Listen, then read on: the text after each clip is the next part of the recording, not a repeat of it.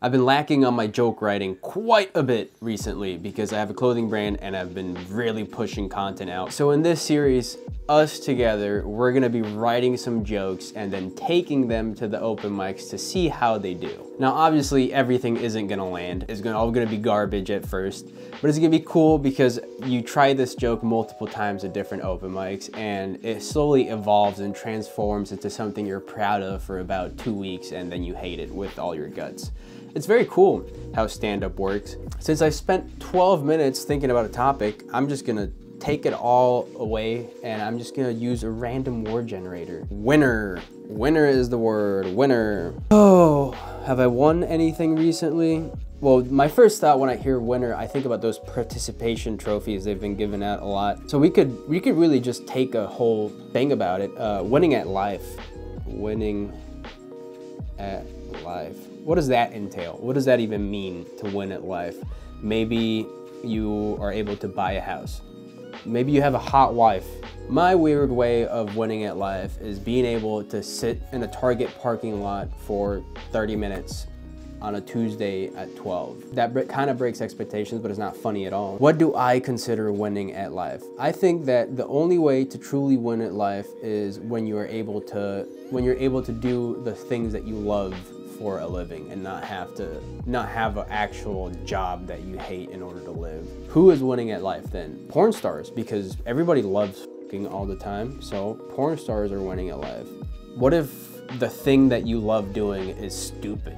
What's a goofy way of winning at life? A goofy way of winning at life is being a toilet tester. Everybody enjoys pooping. Oh, if you just really love pissing people off on the internet, you know who is winning? Gay Republicans, because they just tend to piss everybody off for no reason. It's so hilarious. Winning at life, buying a house, hot wife. Actually, what do you think winning at life is?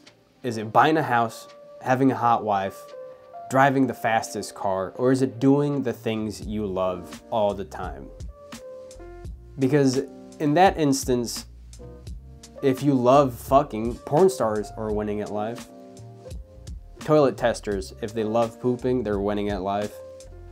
Now, if you love pissing people off, just become a gay Republican. All of this is dog shit right now, but we're gonna get somewhere with this.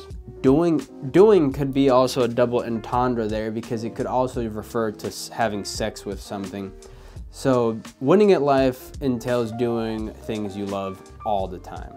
So what if I love doing hot sauce? What if I just love that burn on my dick? I think that's funny. It probably won't land at all at the open mic, but it's worth a shot. We have recorded for almost 40 minutes and I haven't come up with shit. We have nothing in here, nothing that's good or worthwhile. That's how it usually is. The good stuff comes to you while you're doing stuff. You can't really force it out of you, but you can write around the good stuff that comes to you.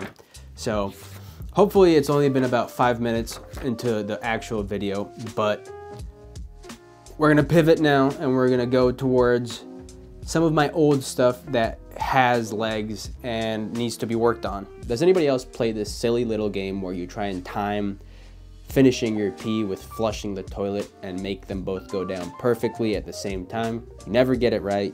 You know how much water you've wasted? What do you think is gonna happen when you get it right? Your dad's gonna call you and be like, I'm proud. So why do we do that? Why is there something about dudes' brains that make us want to do satisfying stuff like that, where you know, it's the same impulse you get to throw a paper ball into a trash can. Flushing timing. Am I the only dude who waits until the last second? No, that's a different joke. Does anybody else play this silly little game where they try and time flushing the toilet with finishing their pee? And like, you know how much water you've wasted? You never actually get it right. What do you think is gonna happen when you get it right? Your dad's gonna call you and be like, I'm proud, even though it's been 30 years. Then you realize that everything in life is about timing. Timing the toilet flushing perfectly, timing that exact second before your girlfriend's about to nut right before that, and stop. Okay, that's kind of funny. I like that. Everything's about timing, being on time. This has legs now. Okay, but then I realized that a lot of this stuff is about timing, like being on time. I've always heard if you're not 5 minutes early, you're late. That's why I keep timing my nut. That's why I keep timing. That's why I keep nutting before, right before my girlfriend can come. She always gets upset after I do that. That's why I've decided to embrace my Mexican side and start being late to everything. That's why I'm always coming late now.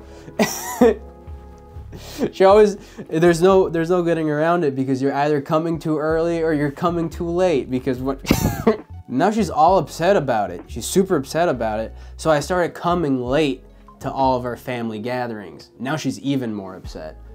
So my camera just died and I've finished writing the joke, but we'll go to the open mic and we'll try it out right now. Let's go do that.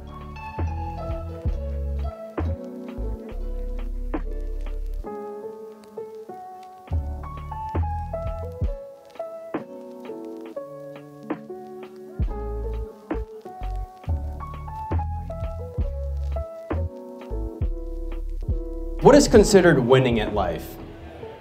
Is it buying a house? Driving a fancy car? I think it's actually doing what you love. And I love doing hot sauce. The burn, I don't like it that much, but ain't nobody gonna stop me. Okay, that was a dick and hot sauce joke. I don't know why I thought of that at all. It was very bad. Thank you for sitting through that. Let me see here. Does anybody like to play that little silly game where you try and time flushing with peeing, and like the pee finishing and the flushing going down at the same time, and it's perfect? It's a silly little game, but what do you think is gonna happen when you get it right? What do you think is gonna happen? Your dad's gonna call you and be like, "I'm proud"? It's not gonna happen.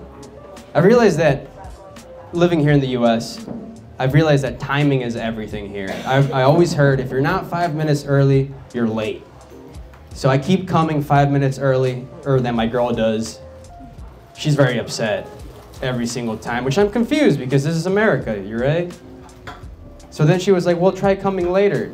So then I showed up 30 minutes late to her mom's birthday party and she was pissed off about that. It doesn't make sense yet, but it will make sense eventually, I promise. As you can tell, that didn't go that well, but we'll be back on, I don't know, Thursday or something like that to try it again. That's just how it goes. Sometimes it doesn't go that well.